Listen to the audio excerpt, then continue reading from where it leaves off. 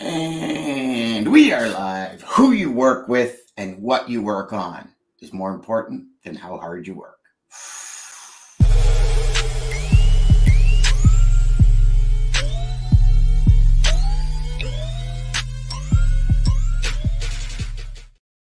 Ryan, I know book clubs are Friday, but you turned me on to a book yesterday that, or was it Sunday? I forget. Anyway, Sunday or Monday. Turned me on to a book that was absolutely outrageous. And I think I got 7 minutes in, including the intro, and then I rewound it. And then I got 7 minutes in, including the intro, and then I rewound it. And then I got 7 minutes in, including, and it's like, I'm flabbergasted as to how cool this book is. And the first sentence that got me totally wired was, who you work with and what you work on are more important than how hard you work. And I mean, when you think about that, you know, who we work with, enjoying what we do every day, what we work on. So enjoying who we do it with every day, what we work on, enjoying what we do every day. How often that's overlooked. Yeah. Things like money. Overlooked for things like being able to work at home, overlooked for so many things. And yet it's really the nucleus of what makes us happy. I can tell you that in my career, my bad days usually come home as well as my good days. Right. And I think a little less now, actually, when I really think about it. I think probably less now that I work at home. But I remember when I was working in an office, and like, no matter what was happening during the day, I kept telling myself, I'm not going to bring it home. I'm not going to bring it home. That's like such crap. You always bring it home. And so I mean, before we dive into it, what does that sentence mean to you? It means a lot. I think, you know, it's collaboration, right? And I think there's another, when you get further in the book itself, in the audio book, he talks about like everybody thinks that when you're at the top or when you're going to the top and your quote unquote competitors, that you guys are actually like in competition. But what people don't realize is that you guys are actually in collaboration most of the time. And I first saw that firsthand with you know, Rogers and Bell, if anybody's here in Ontario, when they came together and they bought the MLSC, which is the Maple Leafs Sports Entertainment. So all like the Toronto Raptors, the TFC, the Blue Jays, and the Maple Leafs. And you think like, how can these two competitors, you know, it's like Pepsi and Coke, and it kind of goes back to advertising from last week we talked about on positioning. But you look at these two things and then you think like, you automatically think like, oh my God, these are competitors. They hate each other. They don't want to work. One wears red, the other wears blue. And then you realize that they're collaborating at the top, you know, and what I did some digging too. Some of the people on their board are people on the other board. I don't know if there's like a little bit something in cahoots, but that's not for me to decide. But, you know, who you work with is so important. And I think it changed over time because, you know, I started listening to this book on the weekend too, and for everybody who's watching right now, the book is The Almanac of Naval Ravikant. And if anybody knows him, he's an angel investor. He's like a billionaire. He just invests in companies and just sees returns. I think he was involved with Uber. He was involved with DoorDash, all those things like early, and like he cashed out. But he's legit like a billionaire, you know. So, and he's almost never even heard of. Exactly, right? So I've heard of him because I've seen him on the Joe Rogan show, and then I've always kind of like wondered, okay, who is this guy and things like that. But then I don't know how I came across this, but for everybody who's watching out there, there's always one book or a series of books in your life that change you. And I'm gonna put this onto the universe. This book, this audio book, because I'm taking it as audiobook, I'll probably buy the book as well. This audiobook is gonna make me extremely wealthy. And I know that. And it's just not wealth when we talk like riches and money and all that stuff, like everything he talks about. So coming back to what you say, Dan, like, you know, who you work with and what you work is more important than, you know, how hard you work. And, you know, I shared this with like my other inner circle that I have, which is like 3 other Toastmasters who I've just become extremely good friends with. And we share our daily wins. And I'm like, that's exactly what it is, you know. And even in like the 7 minutes that you listen to, Dan, Naval really talks about, I'm not the smartest person. I'm not the hardest working. Some people might think like I might be a little bit lazy and things like that. But you know what? It's once you kind of build that out, and there's so much. I sent it to you right away because I started listening to it and I'm like, holy crap, this has to do with Bridger, our CRM Mm-hmm. software that we Mm-hmm. have. And the one thing, I don't know if you've gotten to that point yet, but where he says that, hey, well, there's two big takeaways already. He's like, A, you should never be a salaried employee. You should always have like, what is it, dividend on, you should invest in company, right? So you make money while you sleep. You know, you're not trading your time for dollars. And another one that he really talked about that I sent to you was like, you know, he talks quite often about either if you're starting a company, you either know how to sell or you know how to build. And building is like coding and development, all that stuff. Or three, you got to get people to come and do that. And you know what? I'm going to add another third one because this was important. I don't know if you, maybe I'm spoiling the book for you, but it doesn't matter. He talks about what your hourly rate is, you know, and I've set my rate. He's like, whatever your hourly rate is, like enforce it. So if you were $1,000 person, don't even think about, what is it? If you were standing in line at like a store to return something, you're realizing like, I'm returning this $20 item. It's going to take me an hour of my time. My hourly rate is $1,000 or $100 or $200. Like, know your worth and then outsource everything that doesn't fit. So he's like, even cooking, you know, he outsources everything. And I'm like, holy crap. Like, as a content creator, one of the things I personally don't like is truly like editing software, editing the content. You know, I like filming it. I like scripting it. I like doing all that stuff. And sometimes I have some fun playing on DaVinci. That's why I have this computer behind me. But I really don't enjoy the process of editing, especially with my podcast being like 30 to 60 minutes long. You know, you sit there and you're like, oh crap, it's like 2-3 hours. I'm like, you know what? What is my hourly rate? You know, I can pay an editor $100 an hour to get this done. I can pay them $300 and I know they'll get this done. And then that saves me over 3-4 hours of time, right? So coming back to today's topic and like who we work with, I think it's so important. You need direction rather than speed, right, Dan?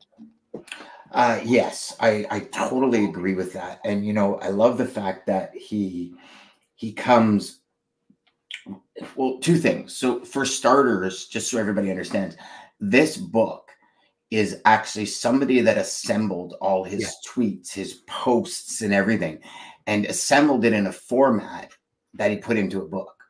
And I thought that was like, for me, that was one of the first super cool things is like, wow, that's pretty cool. I mean, I'm interested. And when you sent it to me, I did reading on it, obviously, right away.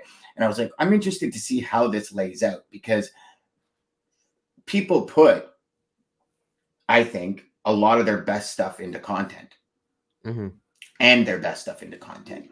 Yeah. So, you know, I've never seen a book created from somebody's content. But when it comes down to this, I wrote down the 3 things that kind of hit me right away. So the first one, who you work with and what you work on are more important than how hard you work. The second is become the best in the world at what you do and keep refining what you do until this is true. I think that's pretty cool. So you're becoming the best at what you do. You're focusing on the recording. You're not trying to become the best editor. No. Right? I love editing. So I will edit as much as I can because I love the creativity that comes with editing. And then this is the third one, which ties right into that. And we'll bring this back to logistics in a second. Apply specific knowledge with leverage, and then eventually you will get what you deserve. Yeah. And I look at these 3, Ryan, and I say, okay, logistics sales, who you work with, the company you work with, and what you work on, the freight you work on is more important than how hard you work. Yeah. I'll agree with that hands down 100%. Becoming the best in the world at what you do and keep refining it until this is true. That to me is like, okay, if you're going to, I realized very early on in my sales career, I'm a grade 9 dropout. I realized very early on, I better get really good at this sales thing because there's an opportunity for unlimited returns, whether that be personal freedom, financial. I mean, I've had the privilege of traveling to pretty much every state and province in North America on business. So, you know, there's all these bonuses in our industry, but we have to become the best at what we do without focusing on other people's lanes, right? Like you just said something at the beginning that was so important. You know, at the top, all of these huge brands that on the surface look like they're competing with each other. Yeah. Here's one thing that's become very clear in both listening to, and I know it sounds crazy, but the first like 8 minutes of this book and reading positioning is, like, if we go back to Coke and Pepsi, Pepsi drinkers are not Coke drinkers. Coke drinkers are not Pepsi drinkers. Yeah. There's enough people in every lane that need the service and product you have. Yeah. There is no competition. And some people might disagree with that, and that's fine. But I don't believe there is, because I believe in every market, no matter what, there's always people that are looking for what you're providing. 100%. Your audience is there. They're just, you know what? I tell that to a lot of people because, like, I think in my Toastmasters group and people who know me, I'm kind of like the podcast guy, right? Because I've shared, like, I do the show and then doing my own stuff, and then they see my content and stuff. So a lot of them come out to me and they're like, hey, you know, I want to start doing content. I want to start doing a podcast and stuff, but I feel like nobody would ever be interested in me. And the first thing I always say, I stop them right there, Dan, and I say the exact same thing. I'm like, you know what? There's somebody right now scrolling, or somebody that's looking for whatever content you're going to put out. They're waiting for you, you know, so do it. Don't worry about yourself, because I feel like we always kind of put ourselves into it. You know, that's our ego talking, that's our emotion talking. But when we kind of, and one thing that Naval talks about too, that I really liked was, like, you find, whatever you are really good at, give it away for free, because he talks about karma, and he's Hindu as well. So karma is with Hindu. And the third point that you made as well, right? You kind of give that away. Everything will happen the way it needs to happen as a karmic duty. So I think that is so important. You know, your audience is waiting for you. So as a logistics sales rep, you know, like, don't worry about the time, don't worry about the tenure, don't worry about anything. Just honestly focus on being better. Like you said, who you work with and what you work on, you know, like, you're not constantly looking at the websites. And Matt Dahl had a great LinkedIn post yesterday where he said that when he got into logistics, he did an interview with Steam, and Steam basically told him that, hey man, we just want you to focus maximum like 10 to 20 accounts a day. You know, you'll only be making maximum like 20 calls a day. And he turned them down because he said, how am I supposed to build a business? You know, because he's come from sales, like door-to-door sales and like advertising, and it's a numbers game. And then he went to the second company, and then he realized, oh, it's not a numbers game, you know? So any freight brokerages out there, like, kudos to you if you're doing your spray and pray or you're doing 100 calls a day. You know, you're not going to beat the person who's like researching 10 companies and actually has the information, looked at investor calls, look at their DCs, know about their product, got into a store and checked out what the product, how it felt, and all these things, right? So I love exactly the point that you just made, Dano. You know, Ryan, I got to ask you about something, because you said something prior to what you just said that's really interesting. So when we said, you know, when you were talking about ego and how, you know, people come into it and they're kind of operating an ego, would you see that more as along the lines, and I've really been exploring this because I'm trying to separate the ego part from the way our brain thinks, right? And part of me is starting to realize that sometimes what we see as ego is actually just perspective, because the only perspective we have is our perspective. Yeah. Right. So I don't know. I'd like to kind of dive into that a little bit, and only because you mentioned it. So we're kind of going off the highway here. Yeah, no. Well, here's one. Today we didn't plan. So, you know, with this book. So I think I've been doing a lot of research on like scarcity mindset versus like abundance mindset. Yeah. And you're gonna be so happy with saying that when I say what the next thing I'm gonna say. I'm really starting to like Bob Proctor. But he is awesome. And I know you said he was a pasty white guy. Yeah, but he's awesome, man. You know, the law, like the universe has brought his in as I'm doing like more research on abundance mindset, and I think that's he's sorry to interrupt you, but you know how you were talking about like 1 to 3 books. You know what we talk about, we're like 1 to 3 books. You stick with 1 to 3. Like Bob Proctor literally built his entire career off Think and Grow Rich by Napoleon Hill. See? Like this man read that book. He probably could have recited that book. Now, rest in peace, Bob. Amazing man. He probably could have recited that book. He built his entire career off 1 book. See, and that's what I feel like this book is going to do for me. I hope it does the same thing for you as well. But the one that we're on right now, the what we're talking about right now, this is the one. Like, I know it for a fact, you know, this is the one that's going to change my life. Like, you got that feeling right when you started listening to it, or what was it that gave you that feeling? I'm really interested in this. So it's like listening to the things, and you know what? It's hey man, it goes back to your logistics training too. Right message at the right time for the right person, right? So I was listening to this on my way to go do something, and you know, he was just dropping bombs after bombs after bomb. Sorry, that's insensitive to what's going on, but he was just dropping facts after facts after facts, and I'm like, holy minute. And then I realized like he didn't even write this book. Like, you know, this is not him. Like, this is not, because like a lot of, like, if you do a biography of things, like, they're gonna fluff it up, right? This is literally his own words that he shared throughout his life, and he's got the credibility, right? He's an angel investor. He's living the life that I want to live. B, he's coming from like the same thing. Like you said, his parents, they came from India. They were dirt poor. His dad I believe he was a doctor, but because they didn't recognize his degree and all that stuff, I think he did some kind of like blue collar work. So money was always tight and things like that. And then he just started talking about his journey of what's worked for him. And then it's just, I don't know, it's something about this has been like just tying that with the abundance mindset and things like that. But coming back to your question, I want to get back into the ego and perception. You know, I think we are our biggest critics, if that makes sense. Yes, and makes you know, total sense. Yep. yeah, we got perception, we got our ego. But I think when we were reading that Eckhart Tolle thing, you know, I want people to understand that, you know, when we talk about ego, I don't think about ego in such a negative context, like it's the worst thing in the world. I think it's like that duality, right? I don't think we could ever really shed our ego. You know, it's gonna be and you know, we talk about competition quite a bit. You know, for me, as we're doing this podcast, you know, my intention too is to give value, but a part of me is like, I want to be the best podcast out there. I want to be the number one. You know, anything I want to do in life, Dan, I want to be the number one at what I do.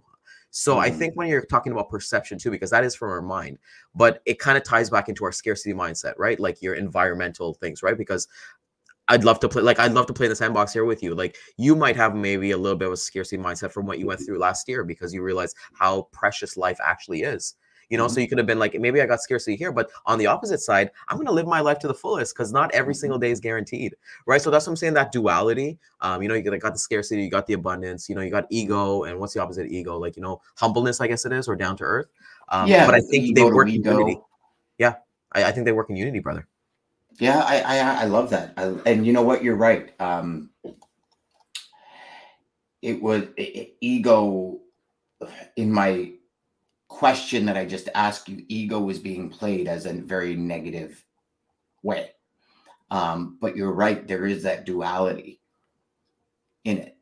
And you just, yeah. I'm kind of at a loss right now for words, Ryan, because you said it so well. Thank you. There's really nothing to add.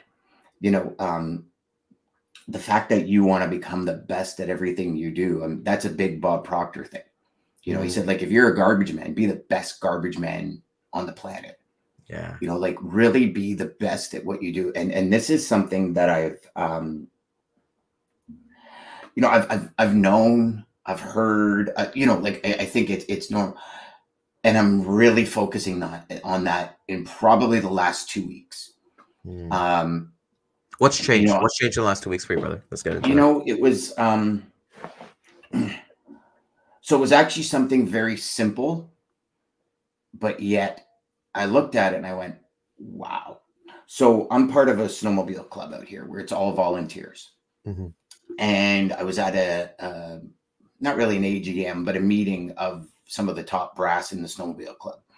Cool. And they said, hey, Dan, would you mind fixing the axle on the trailer? I said, no, not a problem. Give me all the parts. I'll fix it. So I fixed the axle. And after I fixed it, they said, hey, can you mount something to the front of it that we're going to put plexiglass on so mud doesn't fly up into the trailer? And I went, sure. So what I did is I looked at this beat up trailer and I said, okay, well, I'll just mount something here. So I'm going through all my steel and I had a pre-designed piece of steel. And I'm like, oh, that'll work. So I put it on and I just welded it, right? Yeah. And then about 3 days later, I got asked to bring the trailer to someone's shop. And so I brought the trailer to the shop. And when it came out of the shop, he had cut the piece that I welded on. He'd cut it off. And he put this piece on, Ryan, that looked like it came out of like a professional manufacturing company. Get out of here. Yeah. And I looked at that and I said, why didn't I do that? Why did I just grab a piece of steel and mount it and weld it? And I started really thinking about it. And I said, you know, why? Because I'm doing it in my garage and not at an actual company. Why? Because I didn't necessarily have the steel he had. Why couldn't I have made it or gone and bought it to build something that's professional? Mm-hmm. Instead, I was more on the line of get it out the door. And I realized that I've been doing that in many different areas. And, you know, you go back to scarcity mindset, you go back to what I went through last year. And that's the mentality that I developed last year by saying, okay, just, you got to get through things and just get it done so you can get more done. Push through. Yeah. So I kind of set myself up for that failure. Do you know what I mean? And I'm looking at what he did and I went, whoa, like, can I do it? Yes. Would it have taken probably 2 hours more? Yes. But I didn't want to spend the 2 hours because in my mind, I've got so much else to do. Yeah.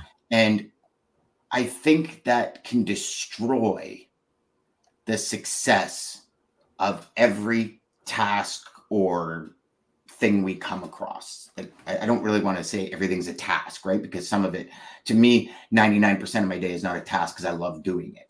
Yeah. So it's not really like a task for me, but I guess it's the best way to describe it. Yeah. So that's really where my mindset started changing a couple of weeks ago. In my graphic design, in my editing, I'm taking more time with these things to get them done to the best of my personal ability. And that way, even if I need to bring in somebody after. Yeah, I was just going to say that. Yeah, like that's... It's like 85, 90% there, and then they just need to do the other 10%. So you're not kind of... I'm not leaving somebody like I did this gentleman with an absolute dog's breakfast. Yeah. Right? Like, in my head, I'm thinking... And you know, I won't even go there because I'm just trying to justify it. The fact is, I didn't do it in a professional manner. I just kind of put pieces on, welded it, and said, all right, there we go. And it's like out the door, it's out of my garage. Now I can move my snowmobile over and do my lights. And, you know what I mean? Like that kind of thing, just more of that production line mentality, as opposed to saying, okay, well, maybe we're not building a Ford Model T. Maybe we're building a McLaren. Or maybe, you know, like, so you go from those hand-built vehicles from the production line. Does that make sense? Like, yeah, no, 100%. I think that makes so much sense, and you know, kudos to you for actually like reflecting on that. And I think that ties in great into whenever you start listening to the other part where he talks about, you know, find out what your hourly rate is, you know, and like, you know, if it's below it, outsource it, you know, no question about it, you know, because your time is, because people think that, you know, if I'm going to outsource my time itself, you know, I'm just going to go and do nothing. It's not that. It's just that you can work on more important things, right? Work on the stuff that you're really like from this book, and coming back to you, it's just, okay, what are you really good at, you know, and just double down on it, you know, even if it's a couple of things that you're really done. Like there's the whole, like, what is it? Jack of all trades, but master of none. You know, you want to be a master of something, you know, you want to be a jack of all trades. And I think the jack of all trades is like something for like our previous generation. Like I would consider my dad a jack of all trades in terms of, you know, if I have a car issue, he can come fix it. If I have an issue with like our sink, he can come fix it. Like these were things that he's learned, like in his, like, for me, I I got soft hands, man. The hardest work I've ever done is worked in a factory, and I lasted 2 days. But you know, like it's the things that we don't have, and I think, you know what, I'm grateful that you're saying that. Because, you know, and you know what, Ryan, most people would not say that. So I have no qualms about that, man. I am that because that's how I grew up, was jack of all trades. Like I could do a little bit of everything. And it's, you know, I've also mastered a few skills, but it's, you know, so let me ask you this. So in this first part and what we're talking about today, because I know we're running out of time, what are you changing? What are you starting to think about more and either stop doing it or get better at it? Yeah, so that's a really good question. So I listened to this on Saturday, and so today's what, Tuesday. So for me right away was decide like my hourly rate, you know. So for me, like for everybody who doesn't know, like I've been working from home for a really long time. So I actually got like a part-time gig at like a retail store just for fun. I work like 2 or 3 shifts if on that, and that's just really to get to know people and things like that. But after I listened to this, I was like, you know what? I'm not going to work any longer than a 4-hour shift. Anything over 4 hours for me, Dan, means that I literally, like, it's just not worth my time. You know, while I'm saying this, it might seem like it's ego, but it's just like setting that rate. So in my mind, I've already set my rate as, you know, as a certain number. If anything does not fit, so let's say I have to do this one task, like even if it's something I got to do cold calling, Dan, you know, I would never outsource this, but it is a conversation to bring up. You know, like I can hire somebody to do those, to like do it like SaaS companies where they basically book appointments, and then I got appointments on my calendar. Another thing as well that I got with this right away was, you know, I have a Calendly link for everybody who wants to like book an appointment and stuff like that with me. It used to be Monday to Friday, and then I'd be like, okay, jumping from this to this to this. Like I'd wait for that 15-minute, you know, that notification you get like 15 minutes before your meeting with so and so. I've closed my calendar except for Tuesdays and Thursdays. And it's only from 1 to 4 p.m. You know, so if you want to get me, you're going to have to book one of those days, even if it's up until next year. You know, so I've realized that's like, it's precious. It's more precious for my time. And you know what, like I said, the who you work with is so important. Like I said, I got my inner circle with the Toastmasters. We've already started talking about like holding events next year. We actually started planning one for like anti-Valentine's Day, where we're going to hold something together and kind of go from there. Bridger as well. Bridger is something that I'm invested, I'm a co-owner of. So that's, for me, that's my end game. That, like, you know, that's really what's going to help me move to the thing, not being like a salaried rep or, you know, trading my time for dollars. Like as the company grows, I grow, you grow, our other owners grow, our users grow, everything like that. So understanding like that. And you know, another mindset too is just like, when that is somewhat complete in terms of like, it's my time to maybe go off and do other things. It's like, okay, what's the next big challenge? What am I going to go start a software company or like lead sale? Like, it's so kind of cool to be something. Like, I'm not thinking as I'm going to be an employee of a company. I'm going to be, you know, somebody who is a part of like the ownership, you know, somebody who's invested in it and thinking about how can I make money while I sleep, you know, make it automatic. Right. And it's starting to happen already, brother. Like it's crazy once you start going, you know, and start putting this stuff into action. You know this already, you know, when you actually start taking massive action, how the universe conspires with you. It all comes together. It all comes. And then this is the big thing Brendan Burchard talks about is, you know, when you're stuck, take a step forward. Oh shit. I like that one. Yeah. And he says it all the time. He says, like, listen, like no matter what you do, when you're demotivated, step forward. Motion creates emotion. You know, Tony Robbins said it best when he said that. And it's that forward momentum when you're consistently moving forward. This is where everything changes. Yeah. Everything. And it's, you know, it's the ability to sift through, I'm going to say, and I don't know if that's the right wording, and maybe I'm getting my words rambled this morning, but your ability to sift through what's really holding you back, you know, and that for me anyways, and love your thoughts on it. For me, it's that reiteration that works best. Yeah. So it's you know, repetition is the first law of learning, I guess, for lack of a better word, right?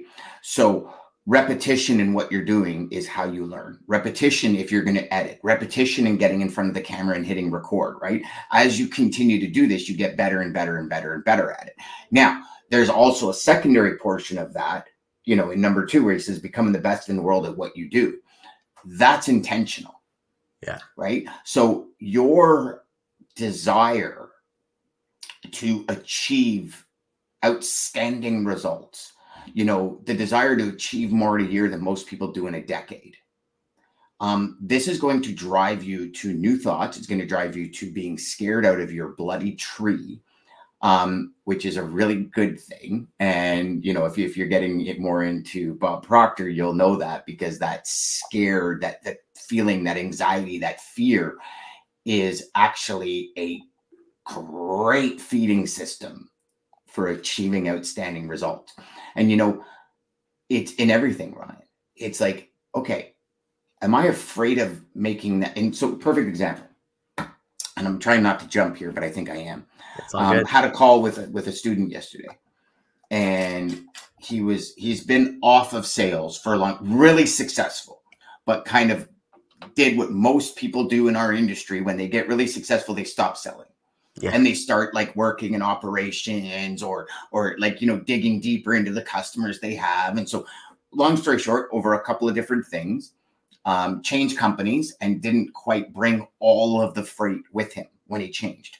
So now he's gone from here to like here, right? From a numbers perspective.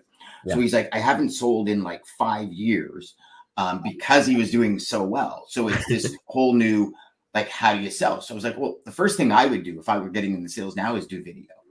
It's the first thing I would do. So I said, you know, I got him on SendSpark, and I said, you know, like, even just get the free account, use it a bit. So he sent me, and congratulations to him, he sent me his first video yesterday. And we had the conversation because it was a holiday where he was. And I said, who cares? Are you in the office right now? And he says, yeah. I said, then go for it. Now is your golden hour, right? Yeah. We get that from Jeb Blunt. Now is your golden hour. Do it. And so he sent me a video, and he was like in a hat backwards and in a sweater. And I said, so all you do is you tell the prospect, hey, it's a holiday here, but I wanted to get this video message out to you. And that's why you're dressed the way you're dressed, right? Like, you don't even have to say, this is why I'm dressed the way I'm dressed. You just reference it. And he got like 52 videos out yesterday. And he got like 20 replies. And he's like over the moon. And I go, you see? It's so for me, it would be like, get really good at that. Get really good at like 1 or 2 things. And, you know, those are your catalysts. Those are your nucleus of your success. Does that make sense? Yeah, no, 100%. No, you got to start. You're building your foundation. Right. Yeah. So kudos to that student yesterday for actually like putting action in 52 videos. Cool. Like, for everybody who's watching out there, they're thinking like, for me, I can't even get through like 10 videos a day, you know, like it takes a lot, you know, but with amazing software like SendSpark, you know, they make it easy for you when you utilize the platform and everything like that perfectly, rather than just putting on your camera and just start talking. Right. But like, and he actually inspired me, Ryan, yesterday to do a whack of videos. I think I got through 42 yesterday after he sent me his thing. And here's the thing, and you know, shameless plug, with Bridger, the ability to just click the user's profile and bring you right to their LinkedIn page. Then you hit the SendSpark icon in Bridger to start recording. So literally within 2 clicks, I'm recording a video message on their LinkedIn page that I'm emailing to them.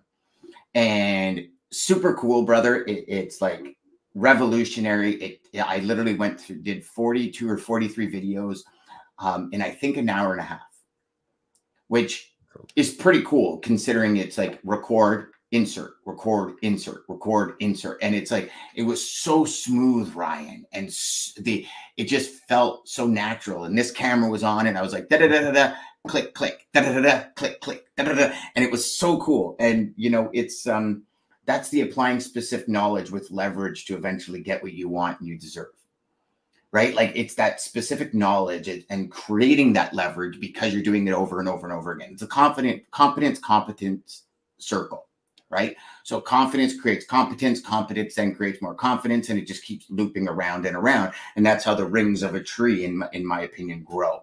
And that's how we become solid, like the base of an oak tree. Make sense? 100%, buddy.